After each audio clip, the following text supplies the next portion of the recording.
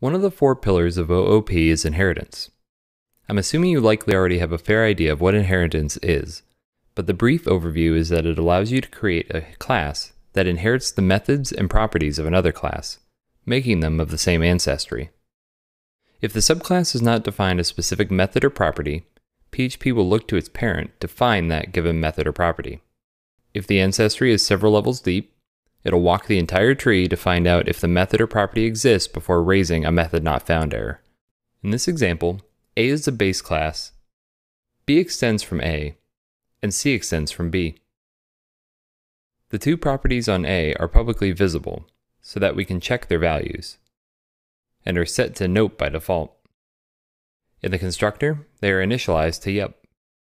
The only method defined on A is a generic method, and this returns 42. B extends from A and has its own constructor that initializes setting to yep, but leaves another setting alone. It defines the doSomething method, which returns didSomething, and doSomethingElse method, which unsurprisingly returns didSomethingElse. C extends from B, and in its constructor calls its parent constructor, which will be B's. It then sets another setting to tacos. C overloads doSomething to return something, and overloads a generic method, which now returns 9000. It also has a third method that returns the parent's class definition of a generic method, the parent's definition of doSomething, and then its own definition of doSomething. Below, we've instantiated each object and set it up to echo out a series of commands so I can show you what the outputs will look like. Expectedly, A and B both output 42 for a generic method, since B does not overload a generic method. And C outputs 9000 since it did indeed overload the method.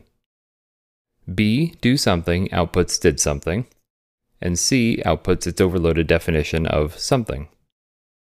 C mixitup demonstrates roughly the same thing by ignoring its own definition of a generic method, since it calls the parents, which happens to be B, and then shows the same thing we just demonstrated with B, then C's definition of doSomething. The properties at the bottom demonstrate the differences in calling constructors. A has each property set to yep, since its constructor sets them as such. B only has setting set to yep, because it did not call the parent's constructor in its definition, therefore skipping A's initialization process. C has yep and tacos set because it does indeed call the parent constructor, which would be B's, and then changes another setting in its own constructor. So that was a quick run through, but hopefully you have an idea of what combinations you can throw together and what quirks you need to watch out for when extending a class. But what happens when you need to use the functionality that exists in two different classes? Some languages support multiple inheritance, but many developers consider it to be a terrible feature that can lead to several issues due to function collision and resolution issues, and it's a general mess of trying to figure out where your methods or properties came from. Some languages like Ruby include the concept of a mixin, where you can take a module and include it in any class, regardless of the base class, to essentially compose all of the module's abilities into the class. This feels much more useful overall, and is actually less work for both you and the language developer due to the complexities behind implementing multiple inheritance.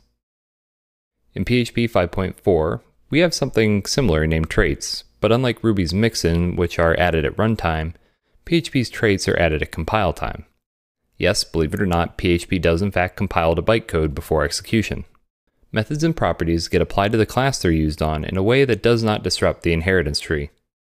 You can almost think of it as a proxy between a class and its inheritance tree. If a method doesn't exist on the class, it'll check its traits, and then if it doesn't exist there, it'll proceed to the inheritance tree like it normally would. Multiple traits can be used at any given time, and if a method exists on more than one trait, PHP will raise a fatal error until you set up some conflict resolution using the instead of operator. Traits have a few other neat features to them, but I'll let you read about them later since I'd like to show you an example of how they work. At the top, we've defined two traits. Each has a method that will return its table name, and each has a method to return the results. At the bottom, we have a fake ORM, which just creates a new instance of the ID of whatever you search for, because what could possibly go wrong there? Our post class extends from the fake ORM, and then composes both traits into itself. It then sets the table name properties used in each trait so that it can use them. Then down below, it'll find the post with ID 1, then get the category table and records, followed by the tag table and records. When we run the script, we can see the output is just as expected. It acted just as though the traits methods were on the class itself. There's no magic involved, and I hope this removes some of the hand-waving from your view of traits. Categorization and tagging are two of the areas where I actually use traits a lot in PHP, which is why I chose them in particular. But they can help you solve many problems in a clean way when used judiciously. So now that I've shown you traits and inheritance, that wraps up this screencast. We'll go into more detail on some other inheritance-related things later in the series.